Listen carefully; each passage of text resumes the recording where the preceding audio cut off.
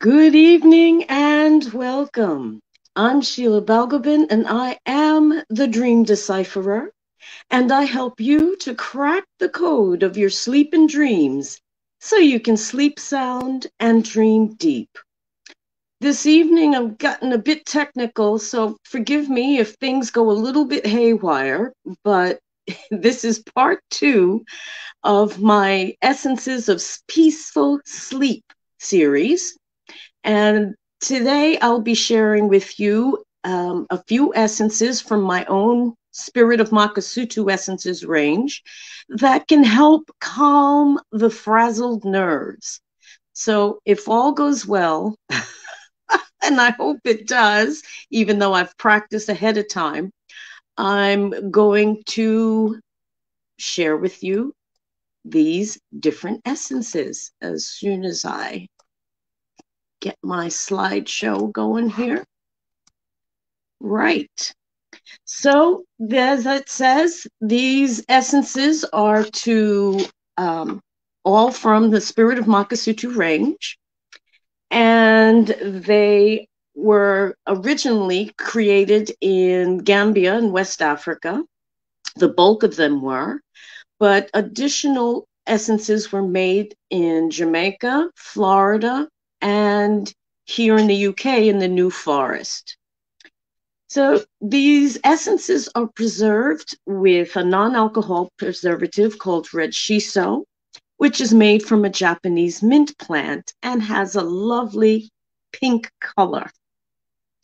When I began making these essences, it was important to me that the essences could be used by everyone, as my clients came from diverse backgrounds and may have or may not take alcohol.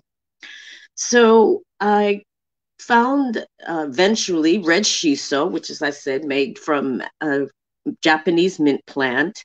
And my clients, all of them, whether they be animal, people, plants, even my spouse, find that the taste of the essences is a bit moreish, which is quite interesting. Now, the three essences I'm going to present this evening are helpful with regard to helping you to manage nervous tension and anxiety that may be keeping you up at night. Now, all three of these particular essences were made in Gambia. The first essence I'm going to share with you is called pink oleander.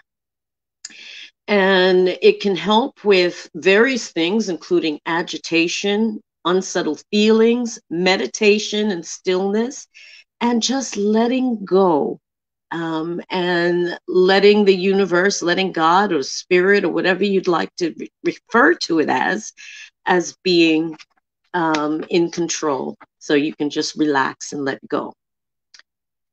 This was the first essence I ever made. And even now, when I think about the sweet, soft, and slightly powdery scent of the flowers, it's just automatically starts to ratchet down the tension and anxiety. Traditionally, pink oleander has been used very carefully because all of the parts of the plant are actually poisonous. But the root and root bark have been used as a powerful diuretic and heart tonic since the time of the Romans. A paste made from the root bark is also good for things like ringworm, while the sticky sap has been used traditionally for leprosy and boils. The leaves are boiled in oil, which can also be used for skin problems. And as I said, if this was the first essence I ever made, and I think that's appropriate for the simple reason that not anxiety, but impatience and wanting things to hurry up and get done means that it leaves me unnecessarily stressed. And this essence is perfect for just feeling the tension leave and leave you feeling peaceful. The second essence I'd like to share with you is called prickly pear. And prickly pear can help with things like feeling trapped or overwhelmed or cornered, setting and maintaining your personal boundaries, but doing it in a gentle way. Despite the thorns on the plant, it helps you to gently protect your boundaries and tell people gently where to get off. And it helps you to stand your ground. If you have a tendency to blow a little bit with the wind and prevailing attitudes and opinions, this will help you to stand your ground. And if you're like me, it helps to calm impatience or prickly manner. This was the second essence that I created, and it was quite appropriate. The first one was about being peaceful, and the second one was about being patient. But traditionally, the flowers of the prickly pear have been used internally as a medicine for male urinary discomforts by Native Americans. Externally, the plant has been used for as an ointment. The leaves are sticky or mucilaginous, and that the sticky sap is used for ointments for wounds. It also can be helpful with the digestive system and is particularly useful in supporting the digestion and maintaining blood sugar balance. The pulp from the leaf has been used as a poultice for painful, swollen tarantula bites, and also used by nursing mothers when their breasts become sore. And as I said, despite its prickly appearance, prickly pear does help you to keep your own thorns under control. And I know for me, personally, when I find myself becoming too impatient and abrupt, I reach for prickly pear myself. Interestingly enough, prickly pear essence also taught me how to make all of my essences.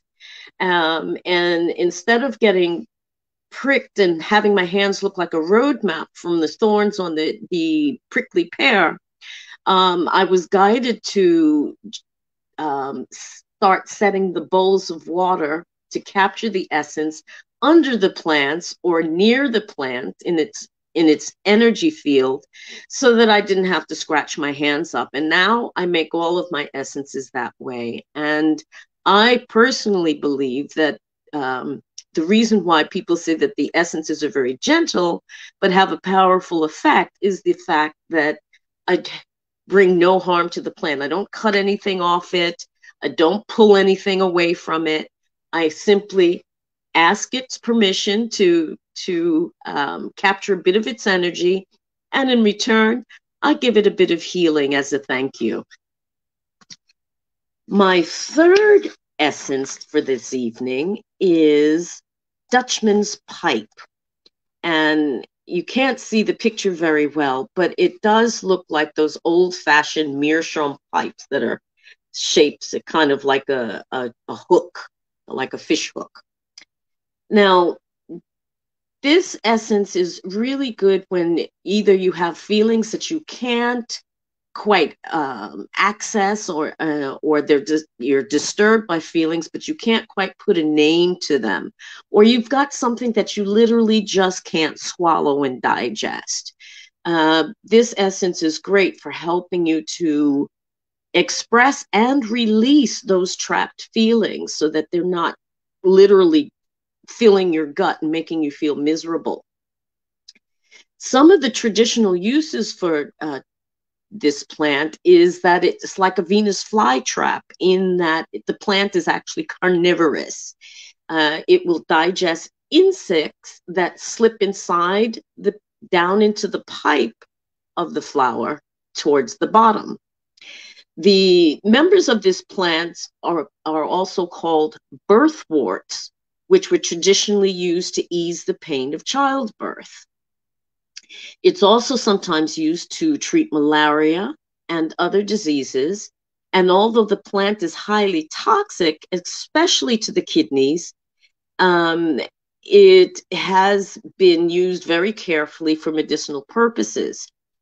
Incorrect doses, however, in herbal supplements can actually cause vomiting, pain, and in extreme cases, death.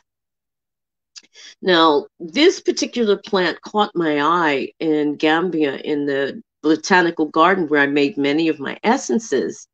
And I had spotted it after returning a year later after making my first set of essences. And these flowers were really quite bold and a bit impudent. They kind of winked at me from under the big floppy heart-shaped leaves, and the tree stump that they were twined around. It is a climber, so it wraps itself around things. It's a lovely plant, and not only that, it keeps the bug population down without chemicals, which is not a unwelcome thing, shall we say, since the environment is so full of toxins these days. So there you have it, my 3 essences, uh, pink oleander, prickly pear, and Dutchman's pipe. In this next episode of this series, we'll be looking at another set of essences that can help with other forms of stress or disturbance that may be causing you poor sleep. So thank you so much for watching and listening. I hope this broadcast went well, being that I'm looking at on my phone and on my laptop at the same time, and it's a little bit weird. But hopefully it's all gone well, and you will have heard something that may be of use to you. Thanks so much for watching and listening. Have a great evening and week to come, and I'll see you again soon. Take care. Bye-bye.